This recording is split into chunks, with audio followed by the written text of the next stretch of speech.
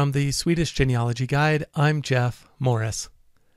And in this lesson, we are going to talk about birth and christening records for Swedish genealogy. There are very few countries in the world that have such comprehensive records for genealogy as Sweden does. This is because of the Church Law of 1686, which mandated that all parishes should keep a record of births, marriages, and deaths for the entire kingdom. How do you access these great records? Well, they're available through 4 providers online. The first one is Archiv Digital. Archiv Digital is a private company that decided to digitize the parish records using digital cameras, so all of their images are in color. The next one is SVAR. That is the publication arm of the Swedish National Archives, and their images are online. They were scanned from microfilm, so the images are in grayscale. Family Search has the images online, also scanned from microfilm, so those images are in grayscale. And Ancestry.com has them as well, which were also scanned from microfilm and in grayscale. So 3 of the 4 providers are only accessible if you have a subscription. The 4th one, Family Search, you access through an LDS account. Now, even with that said, you can access Archiv Digital and Family Search and Ancestry.com through a Family Search center for free. So if you just find the closest center to where you live, you can go use those providers for free. Now let's look at an example. Here's an ancestor named Mats Persson.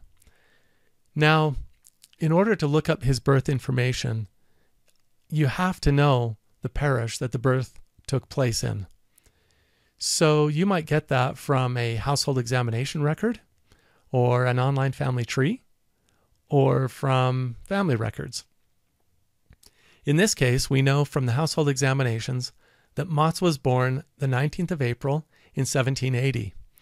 Now, it's said that he was born in a place called Hällefors. Hällefors turned out to be a parish in Örebro County. So to put that into perspective, here's a list of all the counties in Sweden with a map, and you can see that right here is Örebro County. Within Örebro County, you have lots of parishes, and Hällefors Parish is right up here. Okay, I'm going to use Archiv Digital to look up the birth information for Mats Persson. I have already purchased the subscription. I have installed the viewer and have now opened the viewer.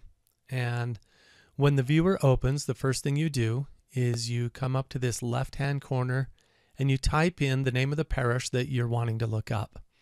Now, Hällefors has the letter A, which is the A with 2 dots in it. That's a Swedish letter that we don't have in the English alphabet. You see, Swedish has 3 extra letters that we don't have in the English alphabet. They are O, A, and Ö. And if the name of the parish has one of those letters in it, you have to represent it when you try to do the search. Now, there's a good article in the Swedish Genealogy Guide blog on how to type the Swedish letters O, A, and Ö. It's really easy. They're just built into operating systems to be able to do that a few different ways. In this case, I've already installed or activated the Swedish keyboard. So I'm just going to type H, A, L, L. And notice as I'm typing that on the list of place names and parishes on the left side of the screen here, that the list automatically changed. So at this point, I can just scroll down and look for Hällefors, which is right here. When I click on that, look how the records that are available for Hällefors through Archiv Digital appeared on the right side of the screen here.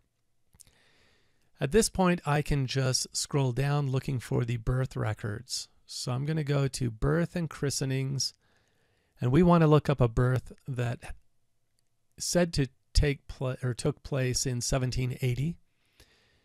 So here's birth and christenings 1775 to 1801. I'll go ahead and double click on that. When I do that, a tab opens right up here. So I still have the search tab over here, and now I've got the record tab. And I can just start scrolling through the record. Now I can use this at 1 page at a time, or I could do 5 pages at a time, or if I wanted, I can use a drop down and just go to a specific page. I always recommend scrolling forward to see if there's a table of contents first. There's no there was no standard format to how these records were kept or how they were organized, so you always want to see if there's a table of contents. It looks like in this case there isn't one. So the book is most likely just going to be chronological. I'm going to go over to Image Tools and click on Auto Contrast, and then again on Image Tools to make that go away. I'm going to use the wheel on the mouse to just zoom in. I'll just roll that wheel to zoom in here. And then I just click and drag to be able to move the image around. So it starts out on 1775. I'm going to jump down maybe, let's say 30 pages. So that puts us at 1779. Now I can do 1 page at a time here, or I could do 5 pages at a time. So I'm going to click on 5 pages because we want April of 1780. And let's see, looks like we're still at the end of 79. I go 1 page more. There's the beginning of 1780. I keep pressing 1 at a time. I see January, February. Here's March. We want April 19. Okay, so it looks like entry number 30 over here is the child's name was Mats. The birthday is April 19th. He was christened on the 20th of April. Looks like in this column we've got the names of the parents. Peter Persson, and he was a skräddare. He's a tailor. And his mother is Katrina Nilsdotter. And the mom and dad were living in a little village called Lilla Tomsjön when this child was born. Now, to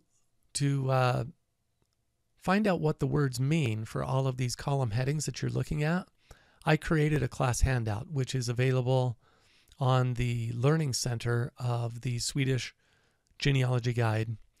And it's just a single page, double-sided, that you can print out that has a list of keywords to help you with these column headings. It also offers keywords that you might find in the entry. And at that point, we have found the birth entry for Mats Persson. We have found out the name of his mom and dad. And so with that, we will just close this lesson. Now, if you appreciate this content, I would be grateful if you would give it a like, or if you would share it through one of the social media channels. And to learn how to read the birth and christening records better, look for the other lessons in our Learning Center on how to read birth and christening records for the time period that's closest to the entries you're looking at. Thank you.